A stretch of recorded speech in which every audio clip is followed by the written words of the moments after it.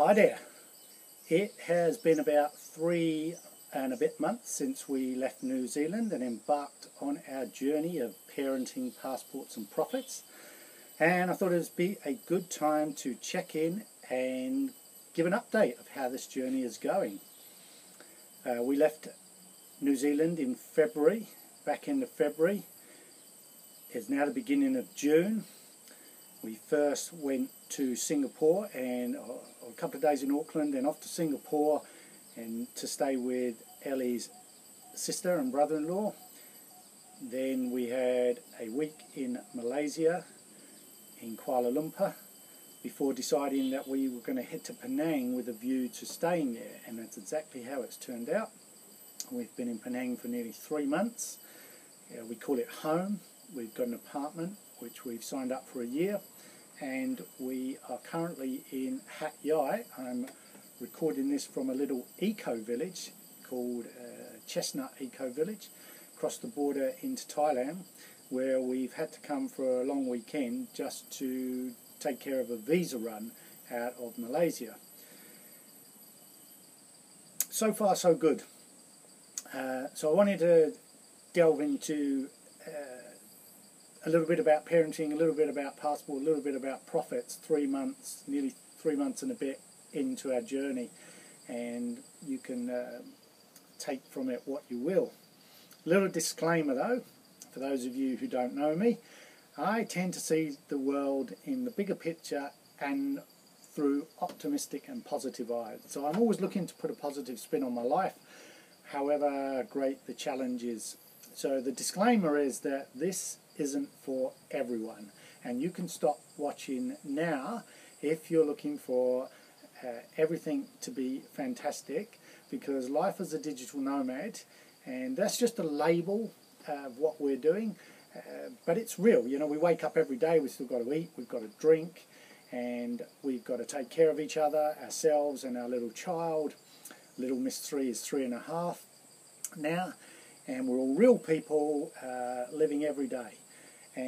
But it's not a life for everyone, and the digital nomad bit is just a label we picked up, like others have picked up.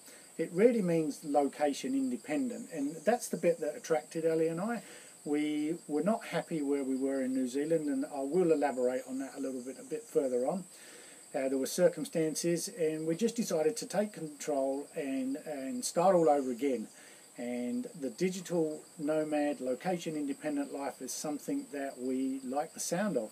It fits with us. We like travelling. We hadn't done any travelling together as a family. We wanted to correct that, and we like the idea of being the best parents we can be. We've always felt strongly about that from even before Ayla was born. And finally, we needed to fund how we were doing it, and we got in a position that funding was a challenge. So let me, that's the disclaimer to say that what we chose to do is not for everyone. This is not an easy life. People like us tend to put a positive spin on it, because what's wrong with kind of being in a place like this and not appreciating it? But it doesn't mean every day is filled with everything going smoothly, anything but. And we're working really hard without a lot of reward, and that's a choice we make, and some people won't be comfortable with that. I've always been comfortable with delayed gratification, and probably too long a delayed gratification. It hasn't always worked out for me. So putting off till tomorrow what you could have today, I maybe have been too guilty of that, and we're living a bit of that now. We're looking to see if we can find a way to create passive income in the future, so that life can be like this all the time once we get older and don't want to work at all. And we're putting in work today to try and make that happen. We've got no guarantees that's going to happen,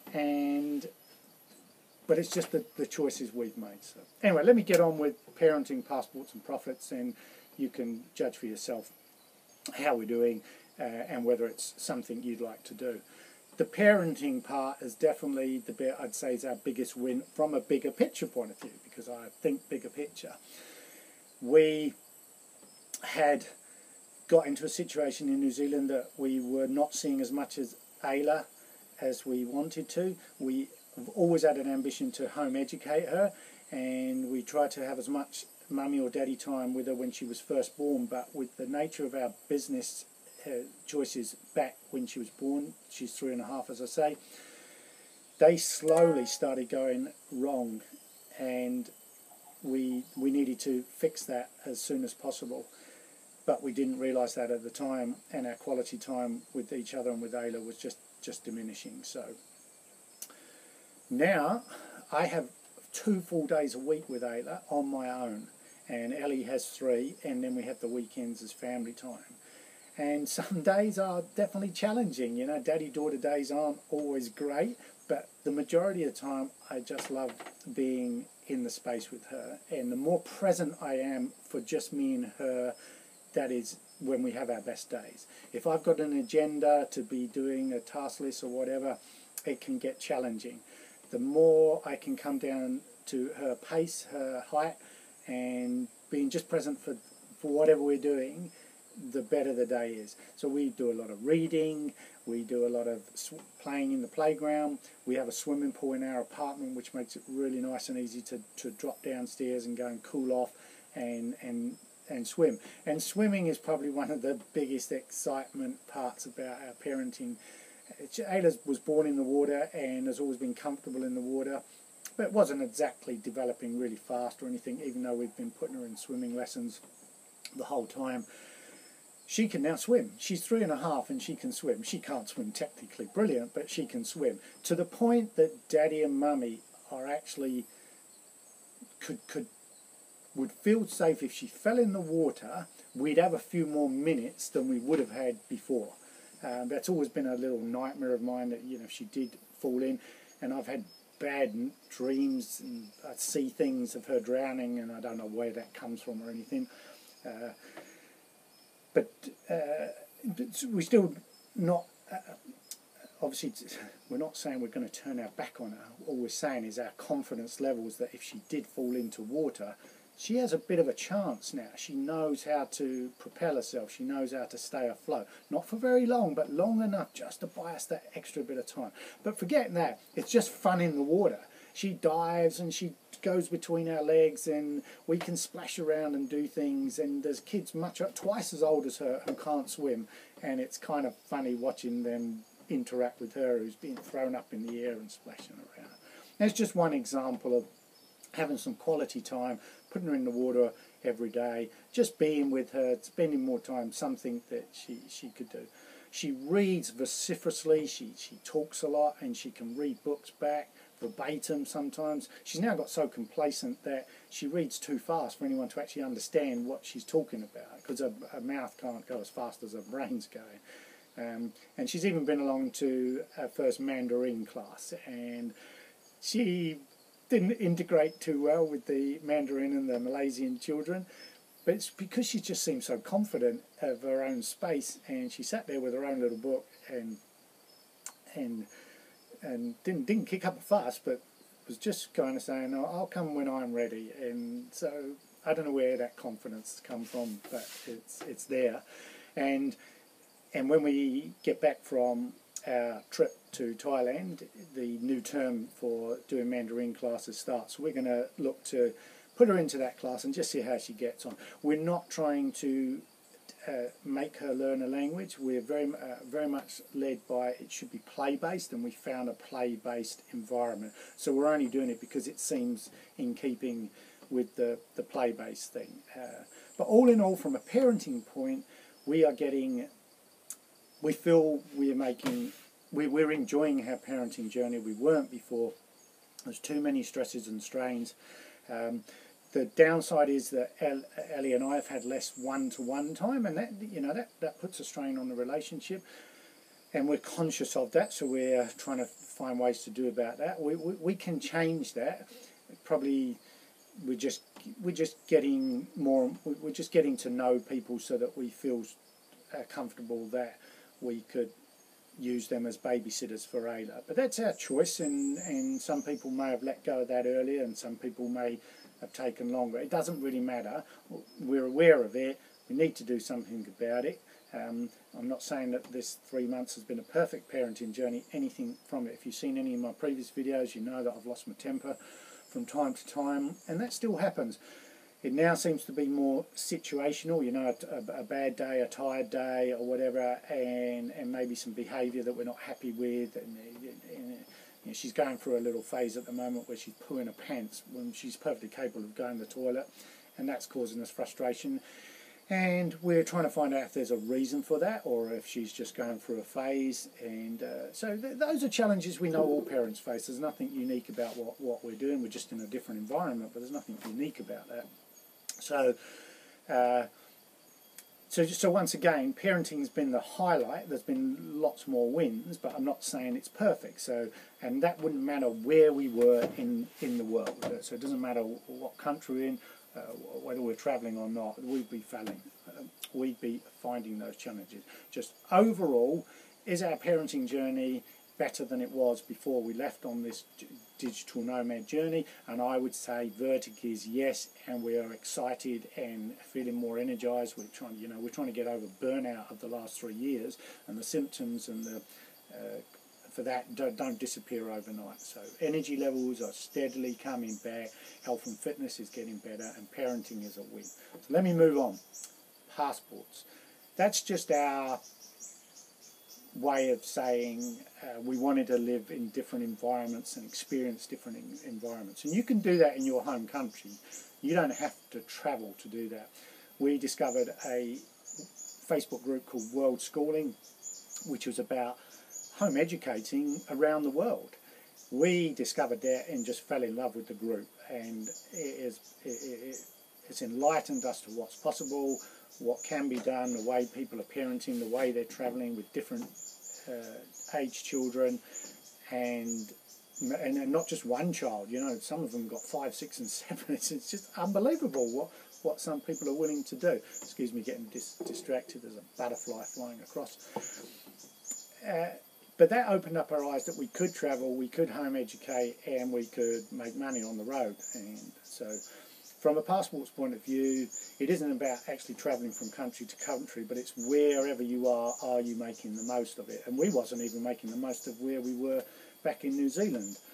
I'm originally from England. I wanted to ski more as the main reason I moved to New Zealand, and in the first few years that's exactly what I was doing. But in the latter years, for a variety of reasons, we weren't enjoying the quality of life we aspired to. And so even though we didn't foresee going on a digital nomad journey, the fact that we both love to travel was a no-brainer, and we just packed our bags, became minimalists. We are living with 2 backpacks, hardly any possessions, and that is the best thing. As I say, we would not have planned for this, but now we have virtually nothing. I can only judge on how we feel. We don't have to do maintenance tasks. We don't have a car anymore, so we don't have to put petrol in. We don't have to go for warrant of fitnesses. We don't have to do repair jobs. We don't have yard jobs. We don't even own an iron anymore. This t-shirt probably looks okay, but we hardly have to get dressed up. And this may sound trivial, and it may not be for everyone, but the point is, every minute of those tasks or jobs, if they weren't things you enjoyed doing, they were just minutes you weren't having with each other or enjoying leisure moments. And that was where we were at. We'd walk up our driveway and we would see jobs. That's all I would see is jobs as I walked up my driveway. And jobs that I wasn't willing or able to do. And so that just added to the, you know. Whereas now, every minute that we're not doing that is a minute we have with each other. It's a minute to embrace each other, a minute to parent more, a minute to go out and try something in the local environment, to walk, to hike, to go and test something out. And that's all we're doing. We're just doing as much as we can with the resources we have at the time, but at times not being sucked up in chores, and for that we are very, very grateful. So, verdict on the passporting side, we've been able to squeeze in Singapore. We've chosen to live in Malaysia, or Penang particularly, not Malaysia, Penang particularly, partly because we found a really good workspace and we knew it would be family friendly. And verdict on that is I'd say it's another win. I'm finding the heat okay. I was expecting Asia to be fairly unbearable, but it hasn't been like that.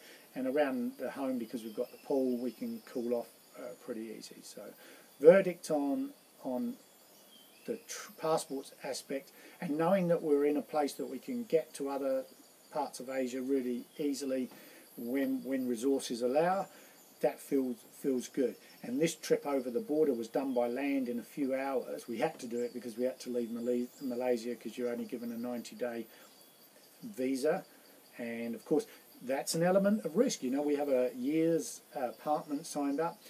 In theory, we might not get back in the country for long enough to enjoy that. We would have to go at least 3 times, but if they only give us 7 days or 30 days, we'll have to leave even more. So that's a risk, and that won't be for everyone. But there are other ways. You could have come in here with a work visa and be allowed to stay longer. So it's just our circumstances. We're here in holiday visa, and we're choosing it like this, and so we do have to travel. But Asia's pretty easy to get around, and we like the idea of seeing more of Asia. So from a passport thing, the fact we're embracing the Asian culture, we're slowly making friends with people around the accommodation. We're choosing to integrate in Malaysian and Mandarin and Chinese environments wherever we can, and we're thoroughly enjoying the culture. And it's, you know, watching Ayla try different languages, even if it's only just hello, goodbye, please, thank you, etc. is all good fun. So far so good. So profits. I try and keep this video as short as I can. It'll probably be 20-25 minutes. The profits. This, for those who have been following, is our biggest challenge. We had a business not go well for us back in New Zealand. We invested heavily. We didn't get a return on that investment. We lost a lot, and we felt like we had to start all over again. I thought when the business we had took us into e-commerce, but it required a lot of logistics, and we invested in getting those logistics because we were trying to make the business scalable. Previously, we traded time for money through coaching and mentoring and knowledge-based things, and we always knew that wasn't scalable, and we were always trying to get out of that.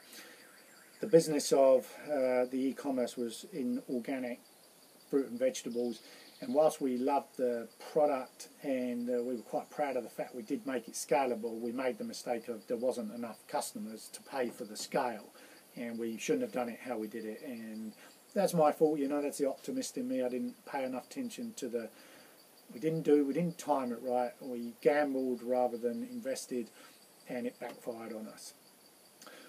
But what we did learn was that we could make money online, and we thought, well, that fits in with the digital nomad life that we could see as possible. We've developed some skills in that area. If we carry on developing skills in that area, then maybe we can make this work for us. And I foresee if we took hold of Ellie's business, the health and fitness business, she's already written a book and had a lot more, shall we say, online material available than perhaps I did. And we thought we could monetize that easier. So I volunteered to work for Ellie and do all the things that she couldn't, or what wasn't she could do, but she wasn't her passion, but was more in keeping with my passion. We'll start to build those back-end systems, start working on sales funnels, sales tools, all those things we put off, working on search engine optimization and specifically monetization of the platform.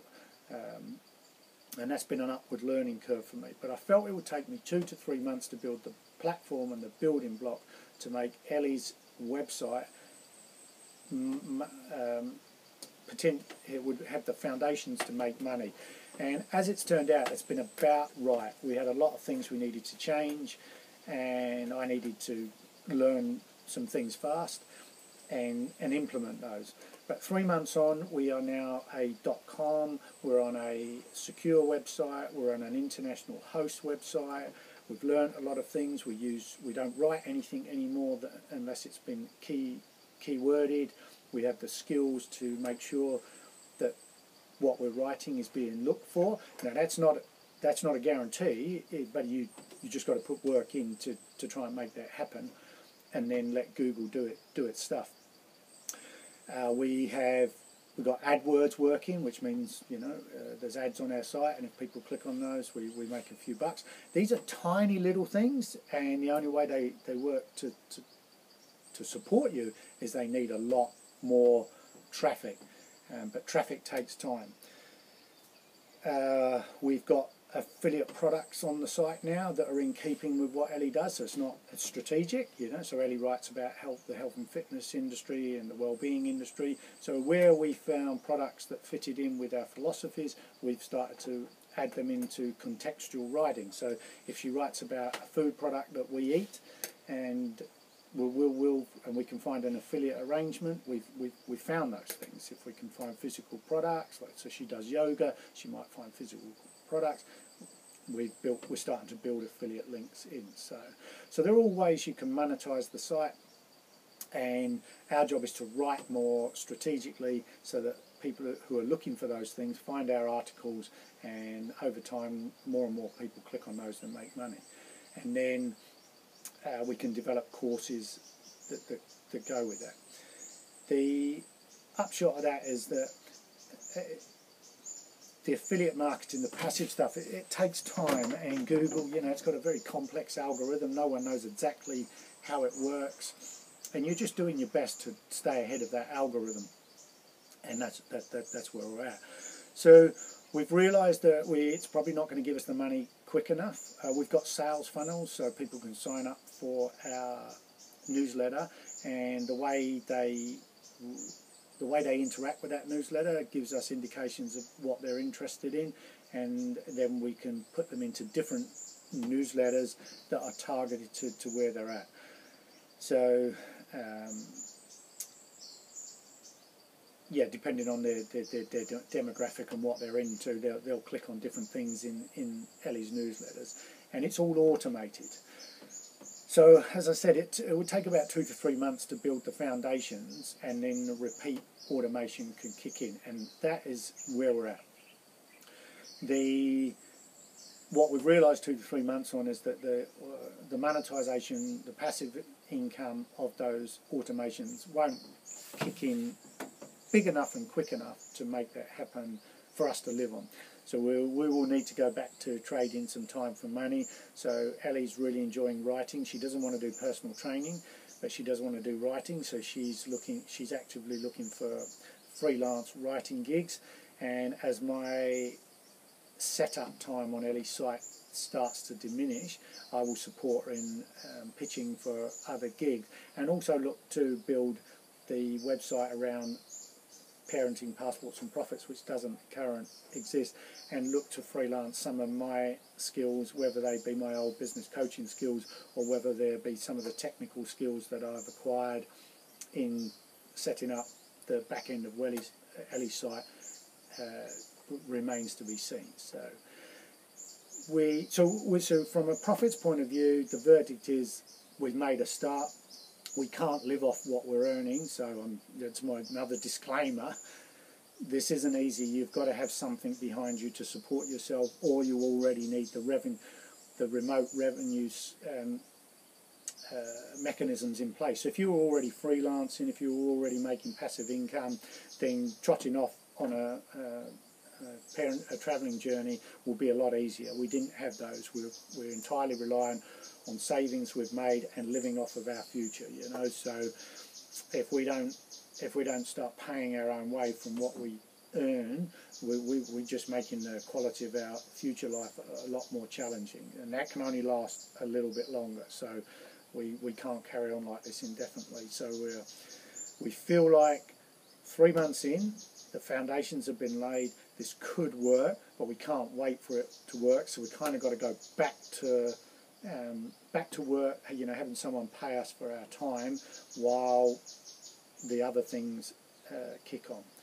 So neutral territory on verdict. Excited enough that we're going to continue on this path, but having to make sure that we look after ourselves and don't remain in negative cash flow much longer.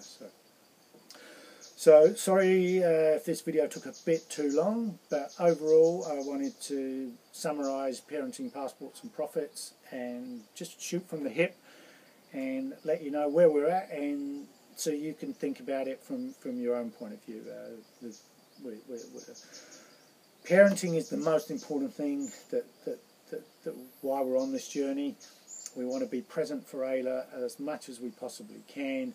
Travel as a bonus, and money's just, how do we make sure we earn enough that we can maintain a quality of life until we die. So it's not all about today. We've got to make sure that we can look after ourselves for the future, and those things apply wherever you are in the world. So it's just a balancing act about how do you stay present for the parenting journey in the moment, how do you enjoy the world as best you can, and how do you pay for that and make sure you can continue to put a roof over your head and have things to look forward to in the future. And I know you all have exactly the same challenges wherever you are, whatever you're doing, and this is just our journey so far. I'll be back for short videos from week to week, and I've no doubt I will summarise like this every 90 days or so. These visa runs will force us into a bit of solitude. So the girls are expecting me to join them for lunch, and I'm going to go back and enjoy our final afternoon in the eco village. It was nice talking to you. Thank you for staying with me for nearly half an hour, and until next time, I wish you well wherever you are. Please subscribe if you haven't already done so. Please ask questions about anything about parenting, about our travels, or about the tools we're using to hopefully fund this, or how we're using tools to take care of business.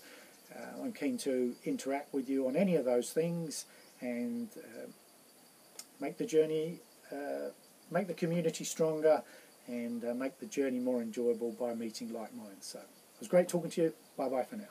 Take care now.